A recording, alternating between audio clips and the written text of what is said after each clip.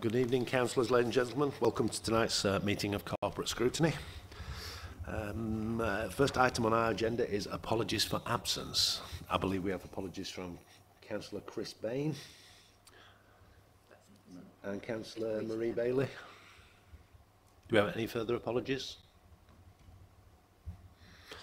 Okay. Just quickly to remind everybody, this meeting is being recorded and will be uploaded to YouTube. Thank you. Item 2 on our agenda is minutes of the previous meeting, which I believe was held on the 18th of March. Is it the committee's wish they're a correct record? Do I have a mover, please? Councillor Price has moved. Councillor Smith has second. All those in favour? That's carried. Thank you.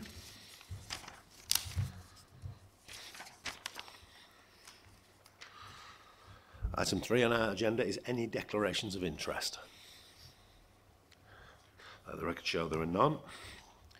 Item 4 is Chair's update. This was a meeting put in at the last minute, so I don't have any updates for this meeting. Item 5 is responses to reports of the Corporate Scrutiny Committee. We have none for this meeting. Item 6 is consideration of matters referred to Corporate Scrutiny by from Cabinet or Council. Neither Cabinet or Council has referred any business to this committee at this time. Racing through this. Which takes us to item 7. Obviously, this is the working group we set up. This is an item on our agenda to take any feedback, and we've kindly got Councillor Sam Smith and Tina Mustafa with us this evening to take any questions. Obviously, still working through housing repairs and other housing issues, as was the wish of the committee at the start of the year. We decided to concentrate this little piece on void turnaround. So obviously, we've got, like I say, the portfolio at the office are with us. A report has been circulated. I'd like to put on record thank you to Mr Weston for being very concise in the report. A lot of detail answering the working group's initial questions. So I'm willing to open the floor to the report. I don't know, Sam, if you want to introduce anything. Yeah, thanks, Chair. No, I was just going to say that Tina's filling in for Paul tonight, so thank you, Tina. All I'd say is it'd be interesting to hear your comments tonight on this particular issue. It is a pertinent issue, I suppose, that has been in my mind over the course of the last year. Clearly, there's a lot of work to be done. There's a lot of improvements to be done, and it's vital now that obviously we put more of a strategy and a plan together to seek that improvement. Thank you. Anything to add at this time, Tina? Okay. I'd also like to welcome to the committee Councillor Dean and Councillor Clark, who obviously ISAG members who are obviously on the working group as we invited them across. Happy for you to stay and contribute to the entire meeting? May as well. Okay, so obviously we're discussing voids this evening. There is quite a lot of information that has been circulated. There has been some concern raised by the committee, certainly around turnaround and some other matters in regards quality. So I'm happy to open the floor there and take any questions or comments.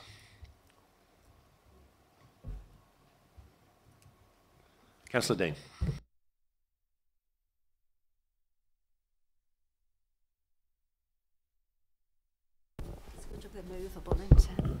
Thank you. As you know, we've had a couple of meetings now of the working group, and we looked specifically at the voids, and I was able to give a bit of input because I've had voids either side of me at home, and was concerned about the amount of time they've taken, and then was given a report back on how much these had cost to redo. So in looking at the report that's come through, there is a bit of concern about how these costs are mounting up and why we need to do what we need to do. I mean, obviously they need to be fit for purpose when people go into them, but there's an issue then about the amount of time, there's an issue about the money that we're losing, and there's that need to understand how this can be rectified, really, because while we've got the statistics there, we haven't got what the solution is, and that's what we're looking for. Tina, Sam, any opening comment to that?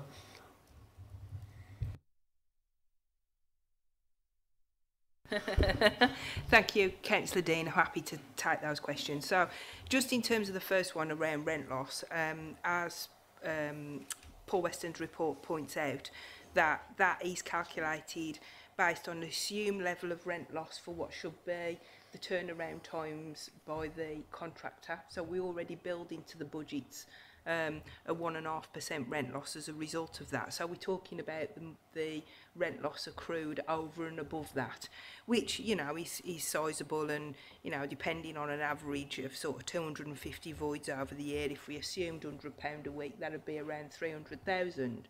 But I think the point to say there in relation to that is we do enforce liquidated damages against the contractor. So there's a reconciliation at the year end of, for every day that they were late in turning that property back, that is recharged back to the contractor in terms of that. So, you know, it's a way of mitigating that cost. But what I want to say in terms of the solutions around how we can improve on, you know, the whole area around void turnaround time is the discussions I've had with Paul and the teams is that it will be sort of a multifaceted project. So yes, as the report quite rightly sets out, a key element of that will be working with the contractors through their service improvement plan to look at the ways in which we can you know, work with them to tackle that. But we see that there's a range of work streams on that. So, you know, right from the beginning when we're notified of the empty property, so that sort of stage, you know, there'd be a tenancy management work stream around how we incentivise people to leave the properties in a better condition, what the exit inspections look like, how we prevent people moving if they've damaged the property. The chair will recall that as the leader we introduced an incentive to move scheme, that people were given some recompense if they left the property in a good state. It's already on the work plan to review all of that. So that would be a key work stream. As I've said, the other one is around equons and improving that. Then at the other end, so in terms of the sign up and then that post-tenancy work, it's looking at the whole options around annual property MOTs. And it was always an ambition that we'd work with the contractors to deliver that. And that's not been, we've not been able to achieve that yet. But this year, we're doing a 100% stock condition survey, and we've taken the opportunity to go into every property, or will be going into every property, and we're not only going to look at the attributes for the stock condition survey, but also those other issues around property condition, safeguarding, etc. And that'll provide us with a good baseline around how we keep that up going forward. But I think you'll agree from the level of detail in the report, those sorts of management type issues are peripheral. It is about working with equons and working with the repairs contractor to really drive turnaround times, because sort of we've done it before. 5 years ago, you know, the turnaround time was between 11 and 16 days. It was top quartile when we were benchmarked, you know, and other authorities were looking at the ways that we've achieved that. We're now an average of 60 to 70 days. So it's breaking that down and understanding how we can get back to that. And it will, as the portfolio holder said, it'll take time, and we're committed to, you know, working cross-party to support that. So I think from our point of view is we'll come back with a detailed project plan, and, you know, we'll be working collaboratively to drive improvements and setting with yourselves targets to do that. Thank you. Yeah, I think from my experience of sitting there some of the time and watching the people come and go, there were so many weeks when nobody turned up. So there does seem to be a piece of work to do with the contractors about have they got the capacity to actually do these jobs, and that's what it seems to be with a lot of this contract work, is whether the capacity is there, whether they budgeted it at the right level so that they can actually do the work. But that is our problem, but it's not our problem in that we want the things done. So we need to make sure that they have got that capacity and they're doing that work for us. Thanks, Tina.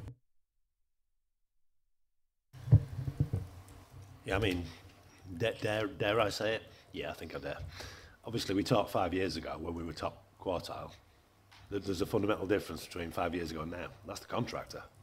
Is this a question we really need to be asking? I mean, I think we can be honest about, you know, we need to be challenging the contractor about, you know, if performance has slipped from where it was 5 years ago, we need to be fundamentally asking that question. But I bet I'm not giving you news there, am I? Yeah, just to follow up as well, I mean, as Mrs Mustafa's rightly said, I was leader of this council when a report came to Cabinet offering tenants £50 reward if they return their keys on time if they were surrendering their council house. I had that voted down that evening. My principals were appalled that we had to pay people to return keys on time. And then Mrs Mustafa approached me a month later with a document that says that's how much rent you're losing. I quickly had it voted through at the next meeting. Advice to anybody on this council who's new, park your principles sometimes and listen to what the officer's got to say, because I was so wrong that day. Any further questions or comments? Councillor Bryce. Thank you, Chair. Can we just talk about high cost voids for a minute? So high cost voids in 23-24, there was a total of 70, which was roughly about a quarter of all voids. Cost being over, I don't know if I'm reading these numbers right, but 5,215 per void. Is that right? Yeah. You're nodding, so I'm gonna go. Yeah. And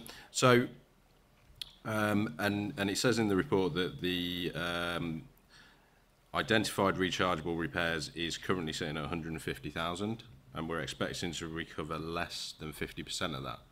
And then the line that's quite concerning to me is that many tenants never make any payment.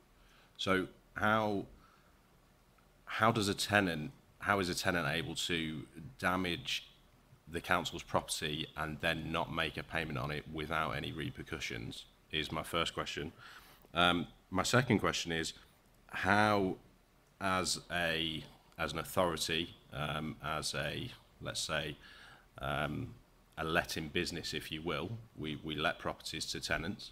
How do we let them properties get in that state in the first place? Do we not do yearly checks? Like I privately rent, and I have a 6 monthly check to make sure that my property is at the standard that it was at when I moved in. Do we not do something similar to prevent these unauthorised changes to the property, the damage, the vandalism, etc., etc.?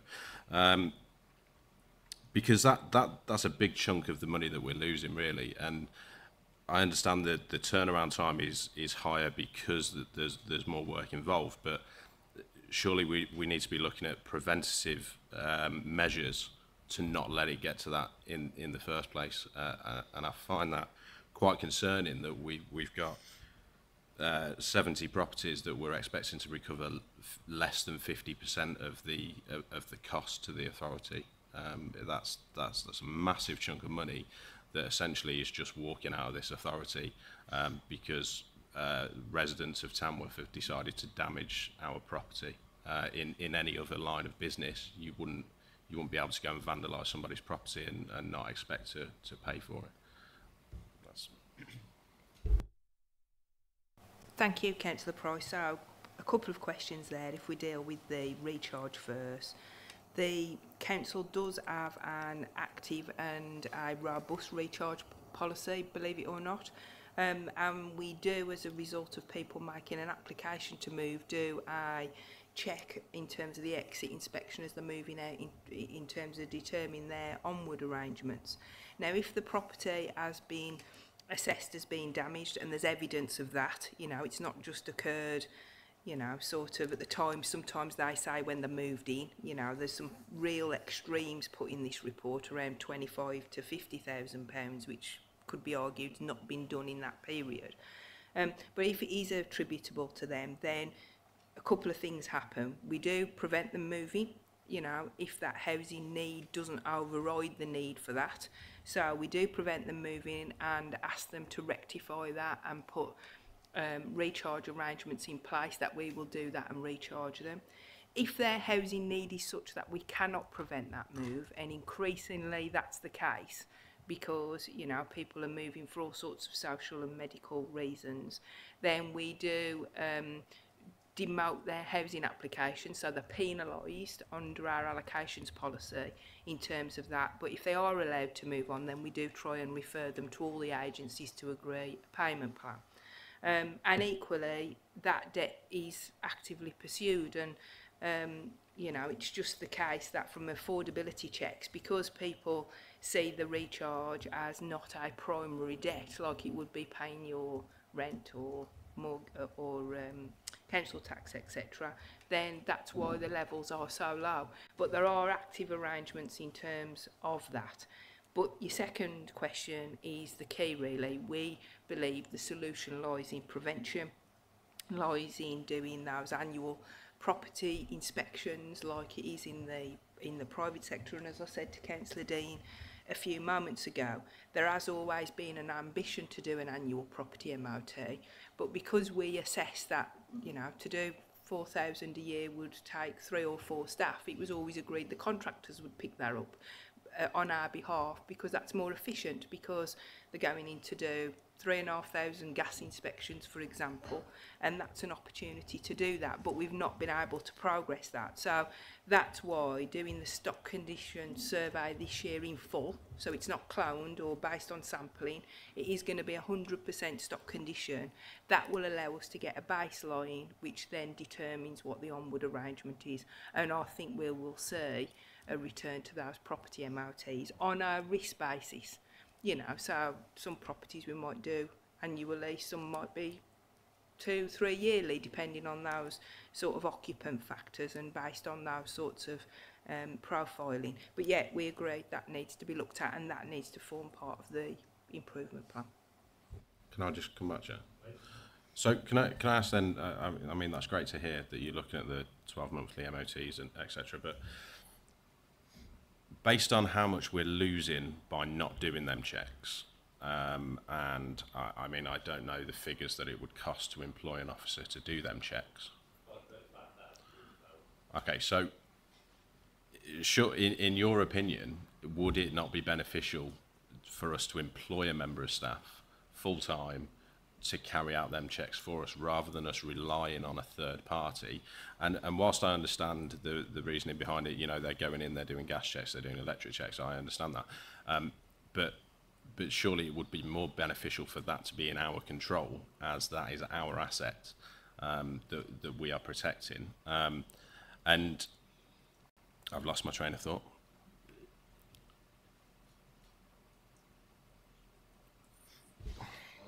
Completely forgotten what I was going to say, but yeah, jump in, yeah.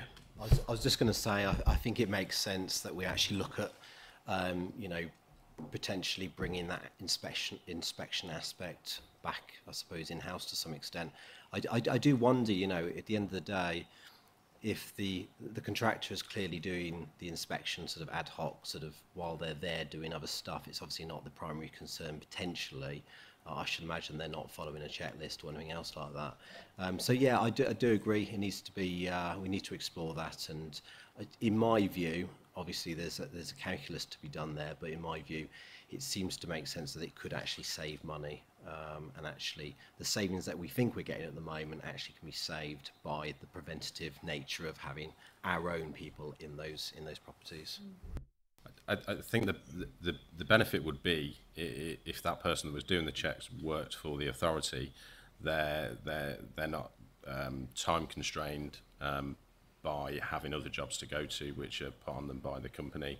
I don't know what their KPIs are. I don't know what the employees' targets are for how many properties they've got to inspect a day, etc., etc. But also, they've got no personal investment in it. And if anything, without sounding like there's anything untoward going on, there is a benefit to them to not report or not check correctly a property, because they are getting work from it at the end of it. And that seems like a little bit of a conflict of interest to me, that we're asking the people that do the repairs to check and make sure that no damage has been caused to a property, etc. So I think that's quite a big red flag, that we've put the trust in the company. And I'm not saying that they're doing anything wrong, but we're putting trust in a company that we're paying to repair properties. We're putting the trust in them to actually come to us and go, well, actually, this property has been damaged, you need to step in now. There are people out there that would actually look at that and go, this is a gold pot for me. They're asking me to check up on work that I'm potentially going to be doing in the future. Why would I go to them and tell them? Do you know what I'm saying? So I think that's quite a big red flag that we need to bear in mind going forward. And I definitely think that's something, if not a recommendation from this committee, but something that you definitely needs picking up on, that we bring that back in-house. Sorry, just before I fetch in the officer and the portfolio, just to add on to that, would price per property be an issue here? If we're now paying them price per property, the more work they identify, the more it costs them. Is that an issue potentially? I've got Councillor Dean in a doorway, and I'll just take an answer on this and I'll fetch you both in. Thank you. Just carrying on from what Councillor Price was saying, when you're in a rented property, you know you're going to have those checks. It centres your thoughts about what you should and shouldn't be doing. If we got to the stage where our tenants knew they were going to have a yearly check, you know, some of the things that are happening maybe wouldn't. And, you know, this really pains me to say it, but sometimes the private sector do have the sticks, don't they? And it is about how we make sure that we don't end up with our properties being wrecked.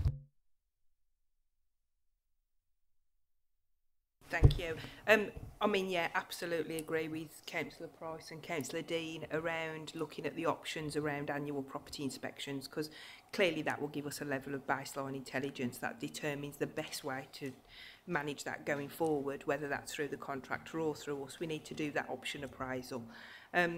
And as I say, the stock condition survey this year, and the intention is the majority of that data will be ready by September. We will have a really good up-to-date picture of what the main issues are in order to be able to frame that option appraisal going forward.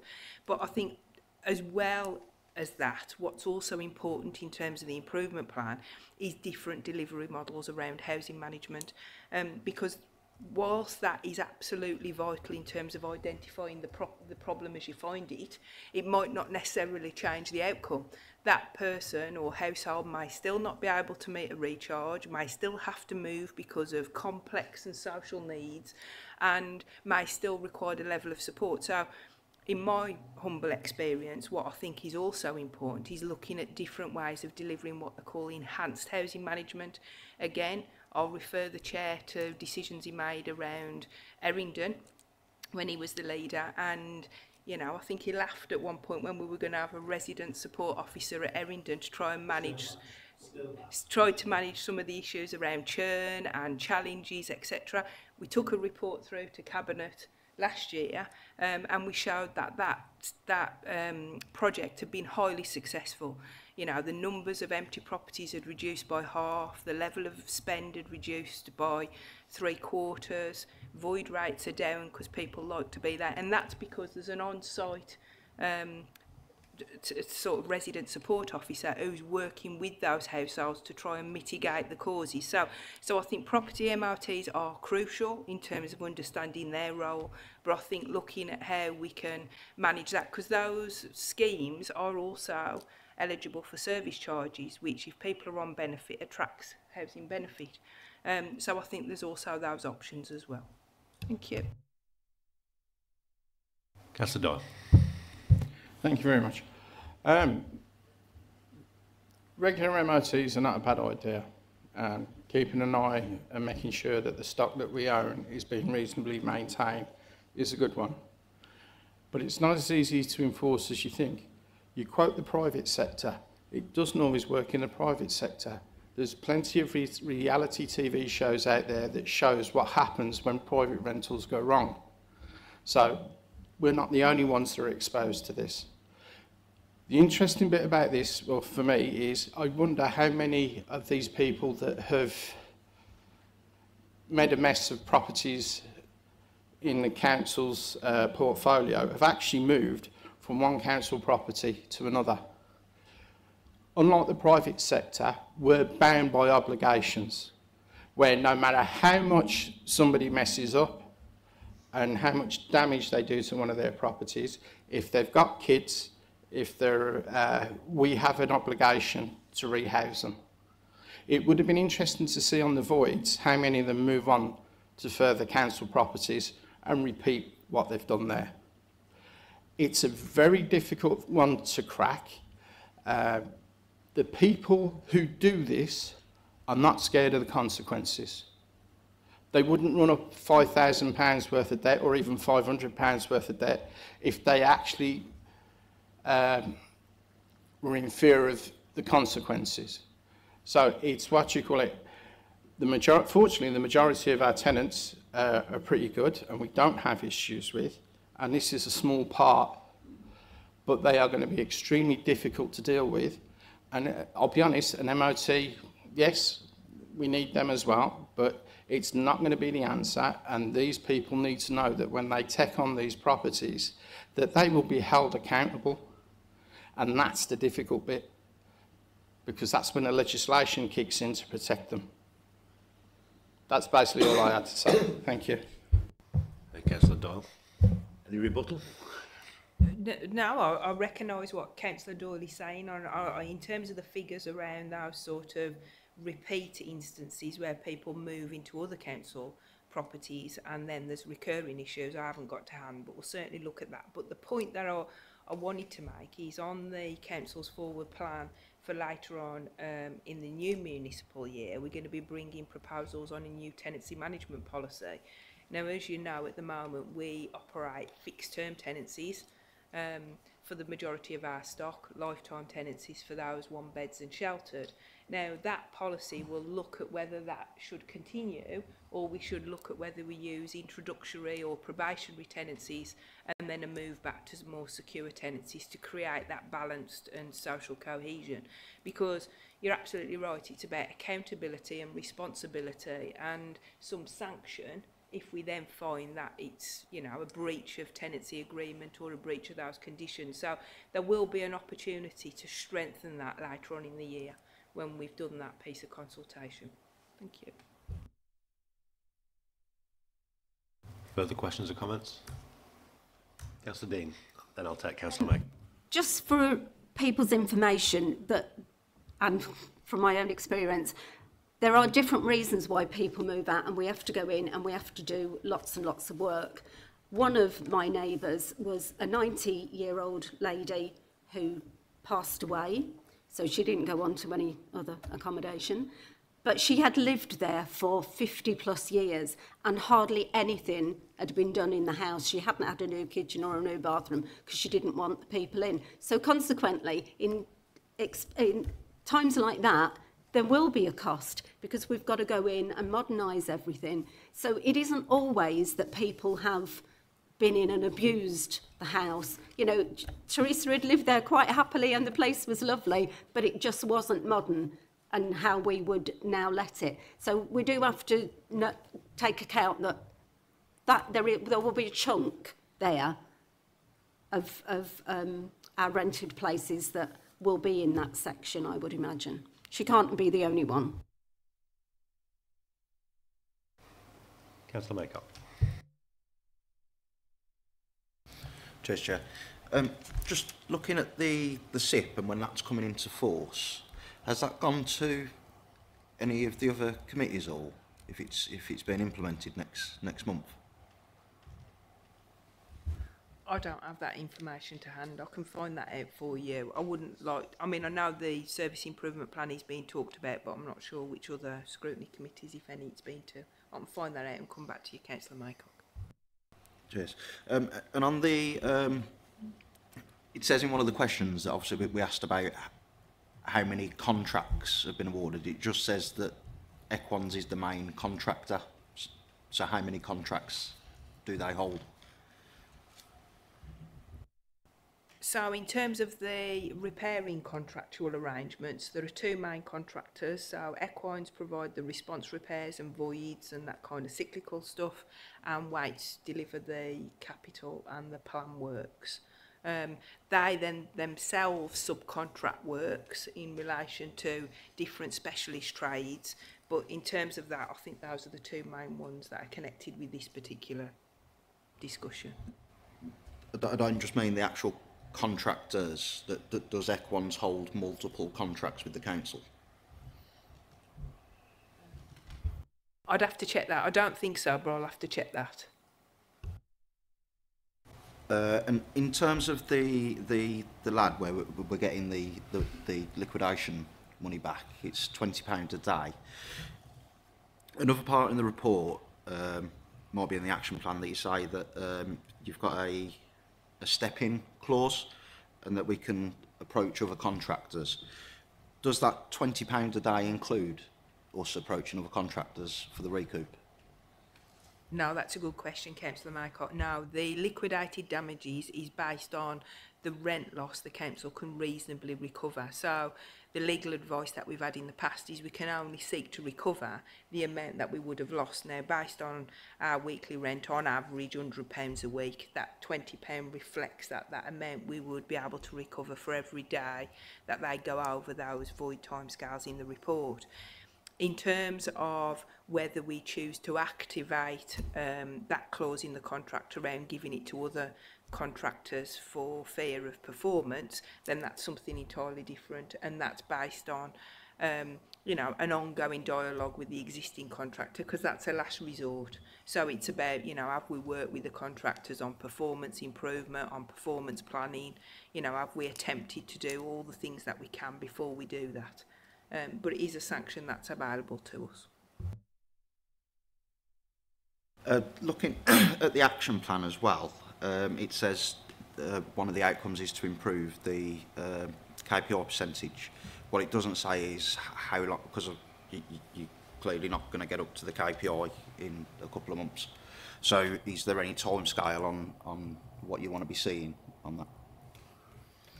Yeah, so I mean, it's got to be realistic, hasn't it? And it's got to be smart in terms of that performance management.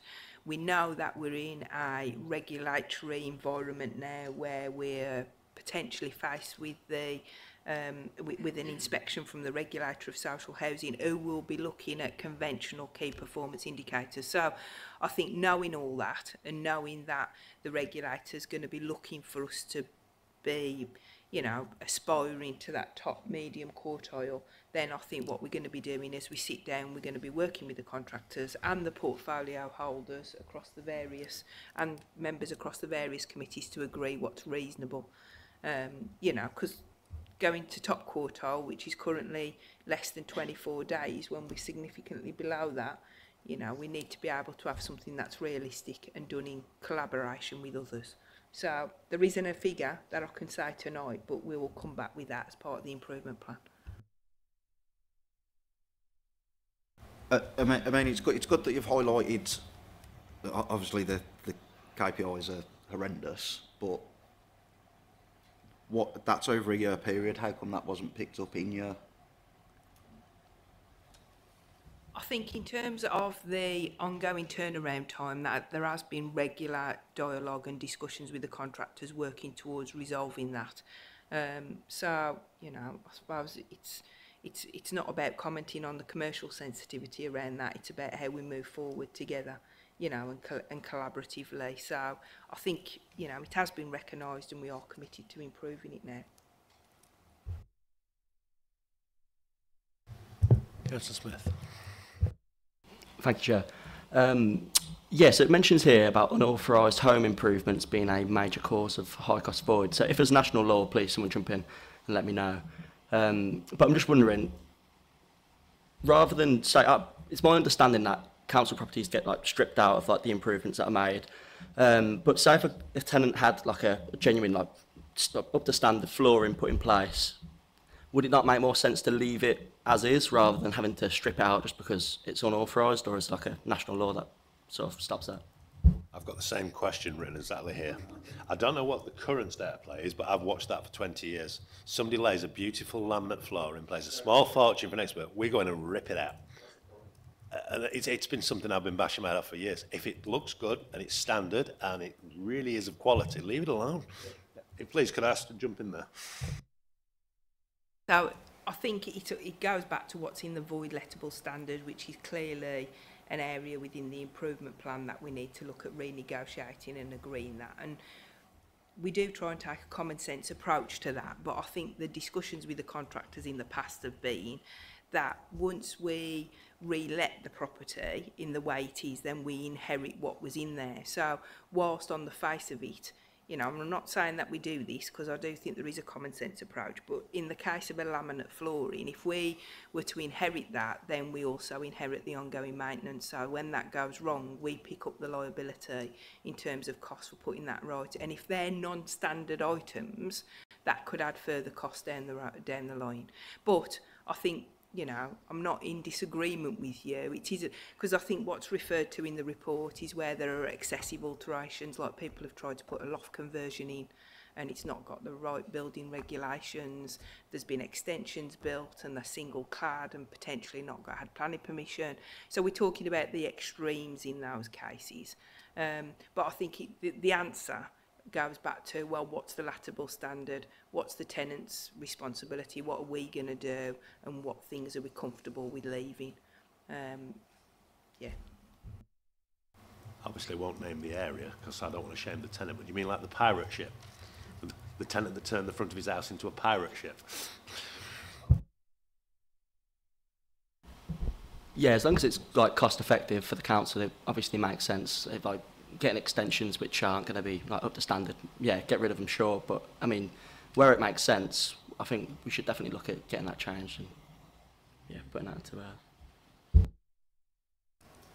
Any further questions or comments? Councillor Smith. I was just going to sort of summarise a little bit of what I've sort of taken from this, I suppose, in order to move forward. I think the preventative part of this is definitely important. Having essentially, I mean, you know, we have our vehicles, don't we? Most of us have a vehicle. You know, we have a yearly MOT to prevent, you know, big problems, big costs happening down the road to it. And you know, services as well included. So there needs to be more preventative. I just think we talk about a sort of holistic approach. We keep mentioning that word, but I think it is very, again, relevant here. You know, we need to consider all the different angles, all the different variables to this. There's obviously, you know, the contractors, there's the internal mechanisms within the council itself. And, you know, coming on to the enforcement as well, I think we can look at making it more robust. I take Councillor Doyle's, you know, point, which is it's not always the monetary punishment, I suppose, because yeah, a lot of them won't care. They won't be able to respond to that in a sense. But if we can try and do what we can to show that it's not going to work for them in other ways potentially, in terms of them living the lives that they want to live, then I think that that can probably improve the situation. Yeah, that's it. Thank you. Thank you, Councillor Smith. I did have some recommendations that I don't want to move as such. I want to quickly debate to see if they're the right recommendations, but just a final point for me. I still have a fundamental concern that price per property is one of our complications here. Price per property, while from budgetary terms from Tamworth Borough Council is magnificent because we know exactly where we are every year, it also means potentially we've got contractors out there who are not looking to do additional work. That's the danger of it. That gives me concern. I'm not moving a recommendation like that. I'm just putting it out there at the minute for food for thought that is price per property. Well, fantastic from our budgetary perspective, means contractors are not looking for work. Whereas if we were going to pay them for whatever work they did, as we used to do, they will go find that work that needs doing. It's a concern I have, but we'll park that for the minute. I had 3 thoughts and recommendations to send to Cabinet, which obviously will be the new municipal year now. So whether the Cabinet is or whether the portfolio is, not my problem. 1, the Cabinet instruct officers to look to review cost versus return of actually employing an in-house inspection team to see if we can actually drive down the costs of voids and make it cost return. I can come up with better wording, but yeah. Number 2, that we review the recovery / how we recover damage costs from existing tenants and see if there is a better way we can approach that and a more proactive way long term. And 3, the portfolio holder, again, whoever that may be, calls Equans in to explain why the members have major concerns about void turnarounds at the minute, and we ask for them to say what are their action plans to improve this. And not an officer to do it, the Cabinet member to do it. Those are the 3 I would like to move to send to Cabinet in the new municipal year. I've not moved them as such yet. I do intend to move them, but I'll obviously open the floor to debate before I look like I'm in rush off over the committee. So anybody uncomfortable with those? Anybody got any thoughts? Anybody want any changes? I do include the office in the portfolio in that. It's an open discussion. Gareth. Thanks, Chair. How big is this team are you talking about for this potential? Well, how many do you want in this team, basically? That'd be for Cabinet and the officers to review what would be required versus what returns we could get. If you had one doing it, what would be the return? If you had two doing it, would that pay for itself? If you employed a team of 10, would it massive? You've got to go do cost versus return. And I think we challenged our officers with the Cabinet member to go away and look at it. They may come back and say, you know, actually, we've really looked at it and it'll cost 2 million to do it and we might recover 200,000. We need the professionals to go review that. So I haven't got those answers at the minute. I'm not a housing expert. Unfortunately, I'm a logistics expert sometimes. Councillor Doyle. I've got no initial problem with that. The one thing which I iterated before was that we need to ensure that they've got the tools to do it with. It's great having a team, but if they've got no bite, they'll be ineffective. So you need to ensure that they're ineffective. And going back to the report where it did label what a lot of the recharges were for rubbish, damage to property, etc., we need to be able to enforce and make sure that there's a follow-up action.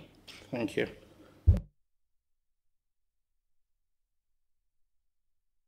If that's where we reach, I'm happy to move those 3 recommendations and send it to Cabinet in the first municipal year. Seconded by Councillor Price. Any quick questions or comments before we go to a vote? All those in favour? Go on, guys, stick your hands up. Make it now nice and unanimous. Those are carried then, thank you very much. We'll get the word in. We'll sort the word in, yeah. But I think we've got the principle, we just need to tidy the word, that's not a problem. Okay, but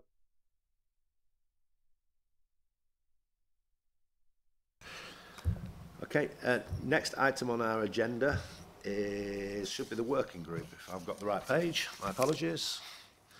Working group updates. Obviously, we've just done the void working group. The only other working group we had briefly was the leaseholder insurance working group, which met literally a week ago, Monday last week. Myself and Gareth were present, where we challenged the finance team about obviously the increase in leaseholder insurance costs. I took some notes. Obviously, we'll quickly bounce that off committee. We'll all be aware of the issue that's briefly been raised about, you know, our leaseholders have to pay for buildings insurance. That's done under the right to buy legislation. There's no way this council can ever get round that. Under the right to buy legislation, we have to purchase that buildings insurance and then spread the cost amongst our tenants. So if there's 4,000 tenants currently, and it's 400,000, sake of arguments, it's 40 quid each, etc., etc., etc., whatever that works out at. However, obviously with the slight adjustment for size of properties, there is some mechanics to how it's calculated. From what I understand from the officers, before this year's leaseholder insurance cost went out, we employed an insurance broker called Marsh to test the market to see if the current deal we've got with ZM is still cost effective in the market. What came back is actually the costs are absolutely bang on with what the market's asking. So there actually isn't, you know, an insurance company that we took on long term is trying to overbill us. Their costs are reflecting what the market's telling us as well. One of the issues, that the reason the insurance has gone up is the amount of claims that have come in the last 2 years. Basically, the leaseholders, obviously against their insurance, make claims on a regular basis. Like any insurance, if you crash your car 3 times this year, good luck paying your insurance next year. It's an unfortunate consequence of the amount of claims that have gone in over the last 2 years.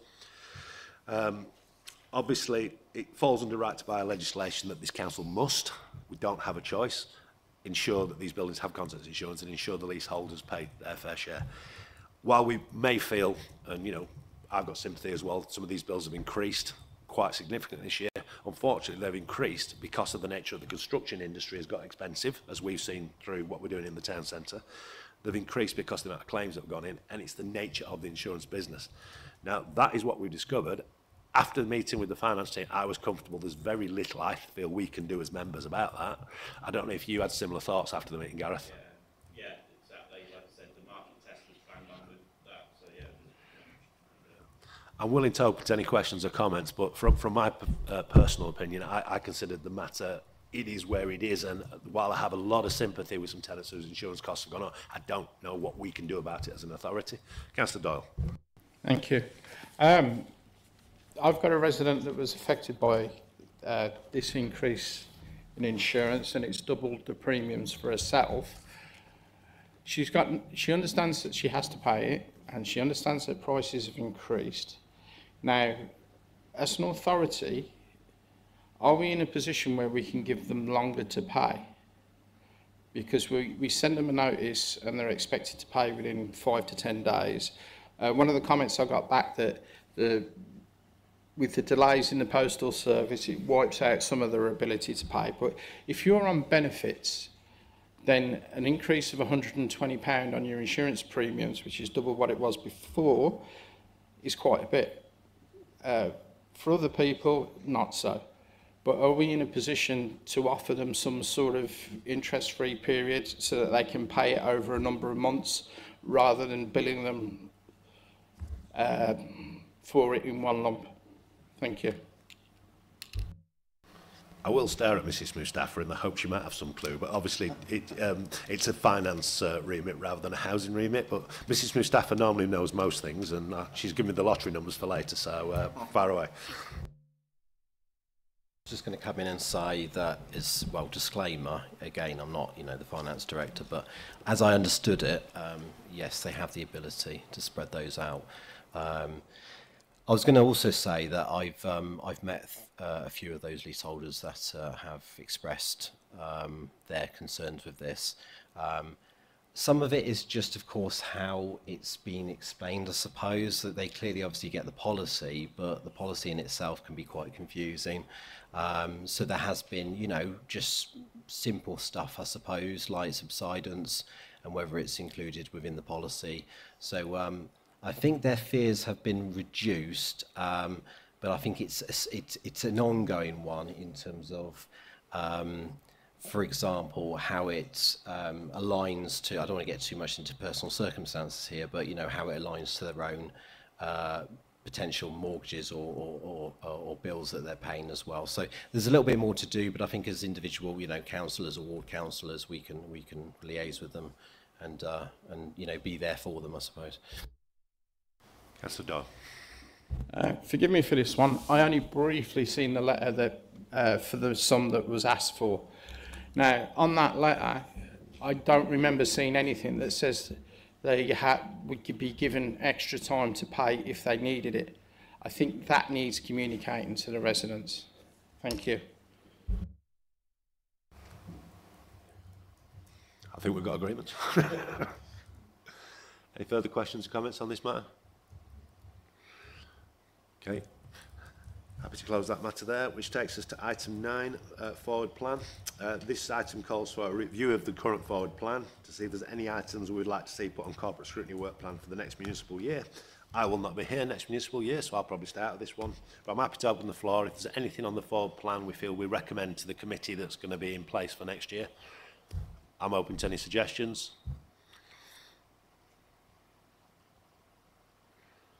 Okay, let's... Oh, no, I know I'm not.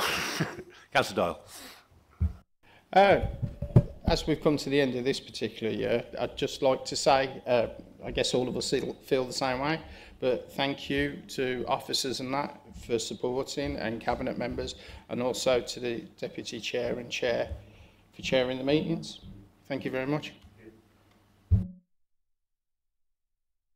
Okay, obviously echo that thanks to officers and cabinet members for their input this year. I think we've had a productive year.